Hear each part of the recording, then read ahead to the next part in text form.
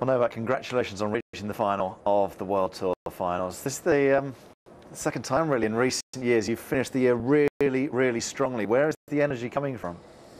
Well, it's a great motivation and inspiration to be part of such a prestigious event where the best players in the world are playing. And, you know, it was a very long year for all of us, very successful for many players, but, you know, we all try to give our best at the last week of the season. And how important is it for you as the year-end #1 to finish with a title?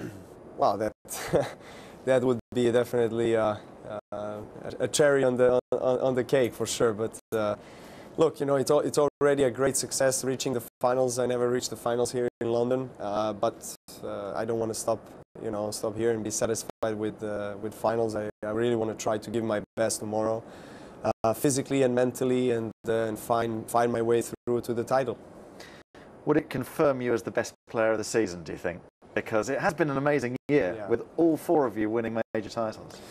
Well, that was a very interesting fact for our sport, is that we didn't have for many years the 4 different Grand Slam winners, and it was quite even, you know, with Andy winning Olympic Games and Roger winning some other top tournaments, and myself had also very successful, very consistent year. So I leave, I guess, the judgment and calculations to other people to say who was the best, but you know, just having the opportunity to fight for a trophy here in London is already great for me and for my team, and being #1 of the world also at the end of the year is a huge achievement, and we are very proud of it.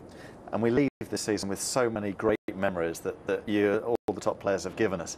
But if we think back to Melbourne in January, so much has gone since, but that, I think, was the best thing of the year. You winning those 2 matches back to back against Andy in 5 hours, then Rafa in 6 hours. Yeah, are those memories still strong? Very strong. Probably highlight of my 2012 season. Had a lot of interesting tournaments and experiencing throughout this year, but definitely Melbourne back to back, playing 11 hours, 2 matches is something that I will remember forever. And it would walk the next day?